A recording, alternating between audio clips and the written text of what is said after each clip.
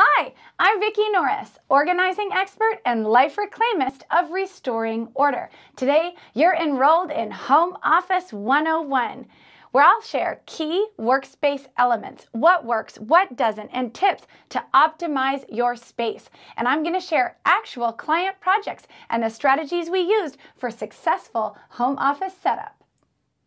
Let's start with room arrangement. It's often an afterthought, and we go out and we get a desk or two and we toss them in the home office and then we just try to keep up.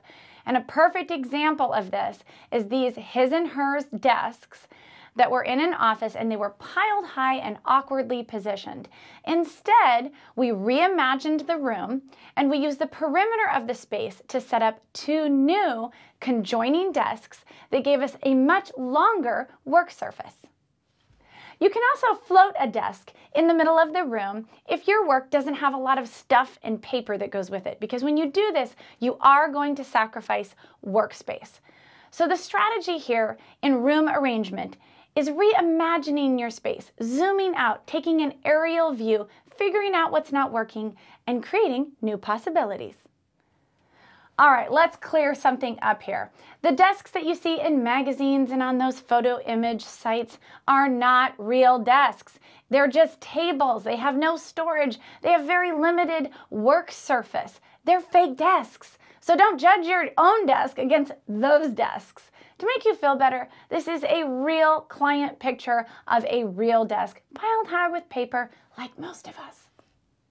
Okay, here's a before and after of an actual desk makeover. Now this one has a deep surface and that's why it's collecting clutter. Now instead, what we did is we purposed the back third of this deeper desk for the paper management systems. And this is a great tip. Use that front 2/3 for work surface and the back third for your systems. That's the way to make use of a deep work surface.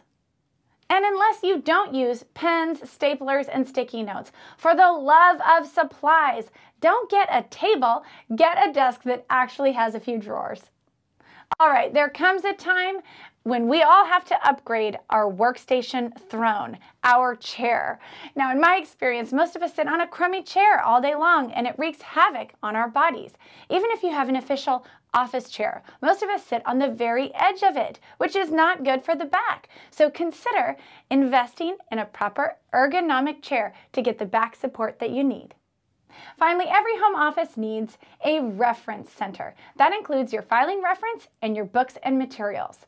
In this home office, you can see that carefully chosen furniture include a lateral filing cabinet that has space on top for peripheral equipment, and an open bookshelf form an elegant reference center for this executive.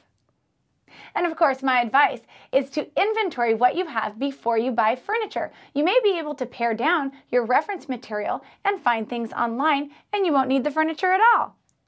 So we've got your room arrangement, your desk, your chair, and your reference center.